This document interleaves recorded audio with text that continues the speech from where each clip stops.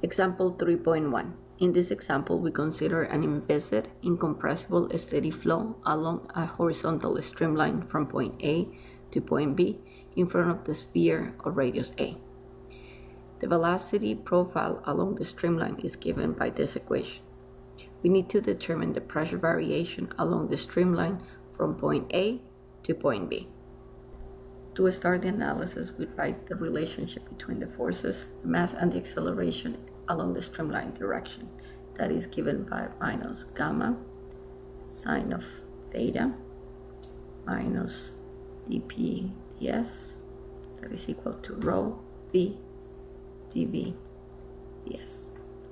Now notice that the equation is given on the streamline direction, however the problem is given in the x direction. So the first part that we have to do is relate the x direction with the streamline.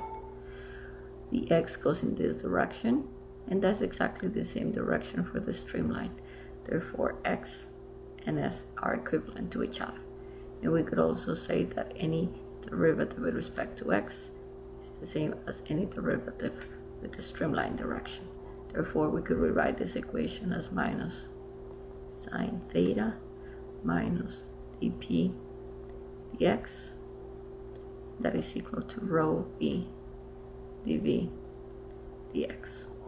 We also know that because this is a horizontal streamline, the angle theta is equal to 0 degrees, and we could remove this term. Therefore, this becomes dp dx is going to be equal to rho v dv dx. So for us to be able to calculate the pressure derivative, we need to be able to calculate the derivative of the velocity with respect to x. We have the velocity to be equal to v0 plus a to the third x to the third. Therefore, the velocity derivative with respect to x is going to be equal to negative 3 v0 a to the third x to the fourth.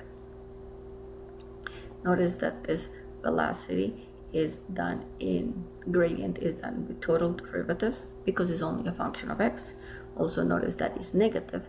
That means that the velocity is reduced. As we could see, as the location of x is equal to minus a, the velocity is equal to 0. So if we replace these quantities into here, missing a negative over here, sorry. So we write dp dx, and that is equal to negative rho.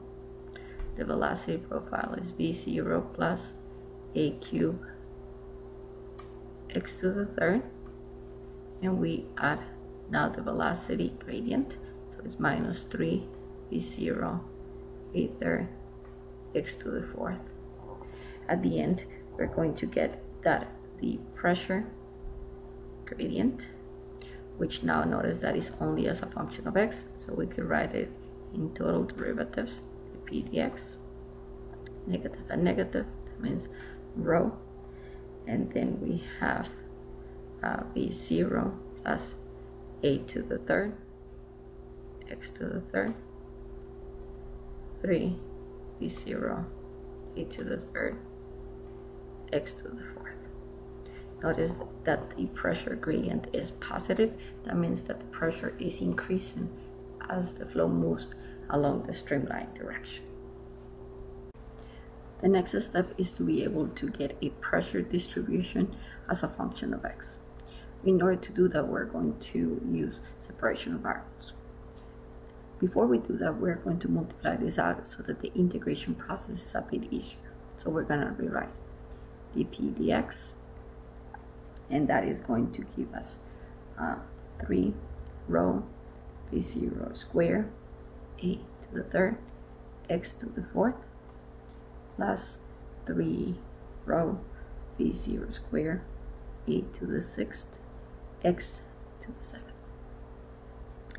Now we're going to do separation of variables. We're basically going to have one variable only on the left side of the equal sign, which is going to be p, and the other variable, which is x, on the right side of the equal sign.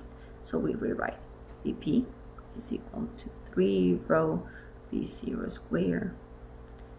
So we write all the terms exactly as we had them before.